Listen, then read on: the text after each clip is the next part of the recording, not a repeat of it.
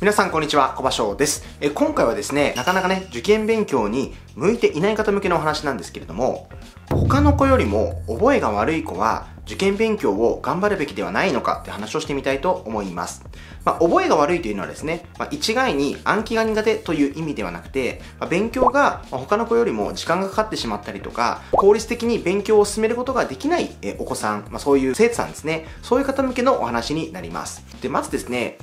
そもそも勉強というものに対して、才能はあるのかないのかとか、よくね、議論になりますけれども、やっぱり僕としてはですね、やっぱり才能というか、積み重ねというのはどうしても否定できないと思っています。やっぱり小さい頃から英語に触れているとか、ね、算数、数学をしっかりね、先取りで勉強している子たちと、それこそね、今まであまり勉強してこなかったけれども、ここから頑張りたいよっていう子、これがね、仮に中学受験であっても、高校受験であっても、大学受験であっても、やっぱりこれまでの積み重ねってあると思います。さらに言えば、やっぱりね、これはね、否定できないんですけれども、単純にね、暗記をするとか、ね、言った時に、早く暗記ができる子と、時間がかかっちゃう子、普通の子、いろんなタイプの子がいます。同じようにね、計算を練習した時に、スピードをどんどん上げることができる子もいれば、時間がね、かなりかかってしまう子もいます。ですので、そういった一人一人の、個性に関しては、僕はね、仕方ないものだと思うんですよ。で、その時にですね、じゃあ、勉強が他の子よりも苦手な子、そういう子たちというのは、受験勉強を頑張っても意味ないんじゃないかっていう意見も僕出てくると思うんですね。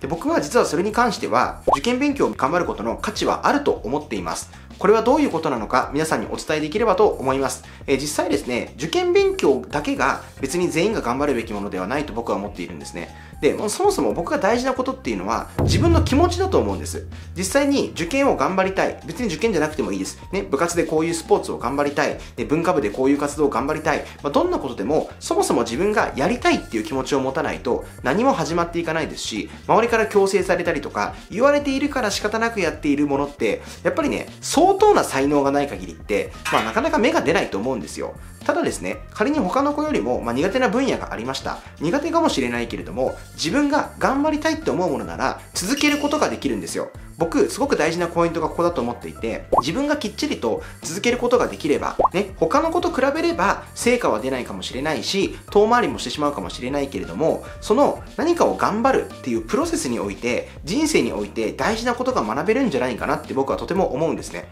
実際自分の体験談をお話ししたいと思います。僕は幸いにしてね、勉強に関しては、おそらく普通の子よりもできました。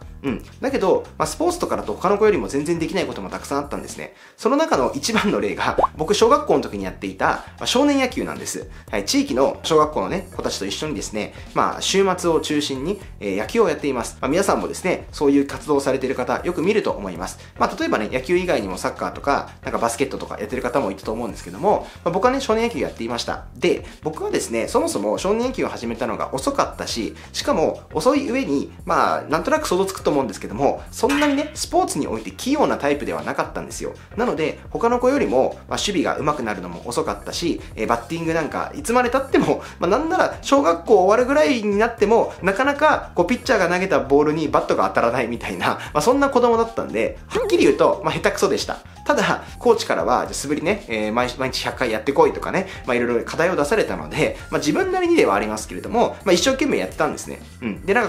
毎日ね、やったこととか、練習したことを、ノートに反省みたいなものをまとめて書いてこいっていう課題が、そのね、野球チームの中にあったんですけど、僕はね、ほとんど欠かさず忘れることなく、毎週自分の反省点書いて、じゃあ毎日ね、素振り100回やるって決めて、素振り100回やったりとか、今思えばね、その素振り全然意味なかったんじゃないかなと、適当に振ってただけなんでね、あれ思うけれども、ただ、そういったことっていうのは、僕の人生において、とても大事なね、ポイントになっているんじゃないかと思うんですよ。例えば、野球にね、習うというかね、活動しに行って、挨拶をね、しっかりしようっていう風に結構言われました。で、僕はですね、別に挨拶ができないというほどではなかったんですけど、結構恥ずかしがり屋だったんで、大きな声でね、挨拶することが苦手だったんですね。今も別に得意ではないんですけれども、なので、やっぱりそこで挨拶をちゃんとしようみたいなことを教えていただいて、僕にとっては、確かにね、それで別に野球が上手くなったわけではないし、その野球のね、スキルが上がって、中学校の部活でレギュラーだったわけでもないです。そもそも中学校で僕野球部に入ってないんで、そもそもね、やめてんじゃねえかみたいなツッコミもあるかもしれませんけれども、ただね、挨拶をしっかりするとか、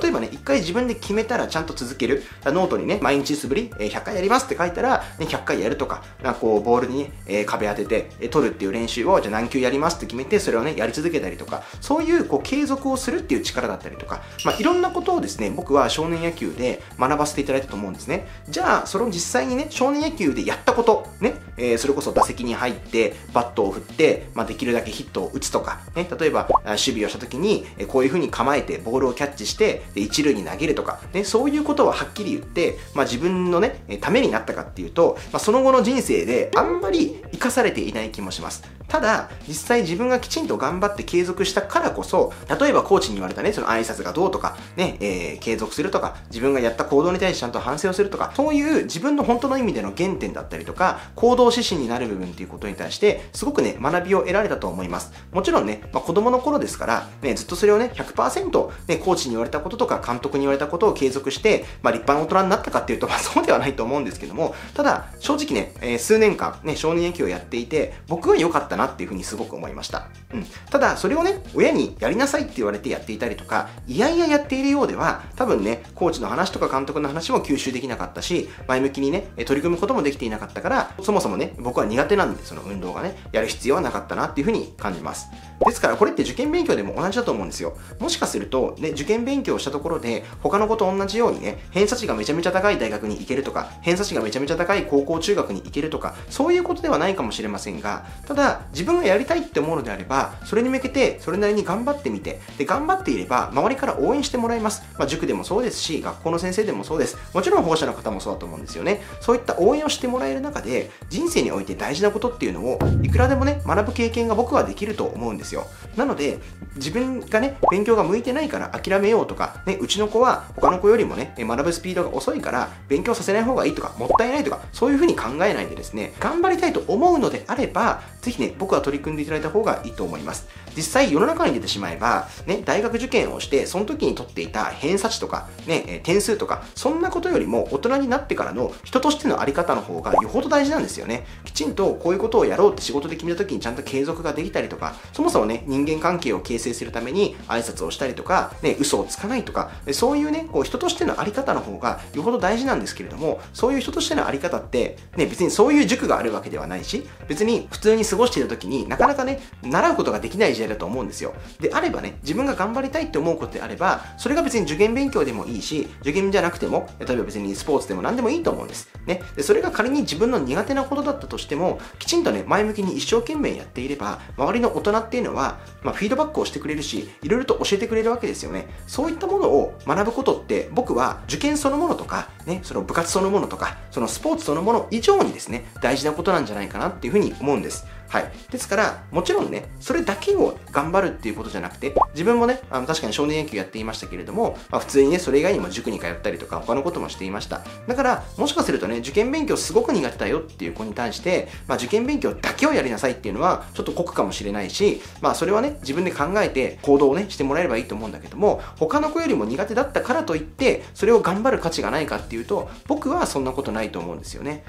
やっぱりね、どんなに、勉強において成果が残せる人だからといって、その後の人生が絶対にね、いいものになるとは限らないし、もちろんね、大学にいいとこ行けば行くほど、いわゆる期待値的な年収が上がったりとか、就職で良くなるとか、そういうことはもちろん否定はしないし、僕もね、それは本当にそうだと思います。ただ、仮にそういうところね、本当難関大学の合格をつかみ取れないとしてもですね、ただ頑張るっていうこととか、そこに関して周りに応援してもらうとか、自分なりに工夫して努力をするってことに関しては、僕はね、非常に尊い経験だと思います。逆に言えばね、これって大人になってしまうとなかなかできないことなんですよ。やっぱり会社に入ってしまえば、自分のためだけに自分の時間を使って努力をするってなかなかできないですし、例えばね、結婚したりとか家族がいたりすれば、ね、自分の家族のために何かをしなければいけないこともどんどん増えてくるので、自分の時間は全て自分のものだよっていう動き方はなかなかできないんですよね。それであれば、ね、小学校、中学校、高校の間にですね、勉強を頑張りたいって思うんであれば、勉強を仮にね、苦手だったとしても、ね、頑張ってみる時間があっても、僕はいいんじゃないかなというふうに感じます。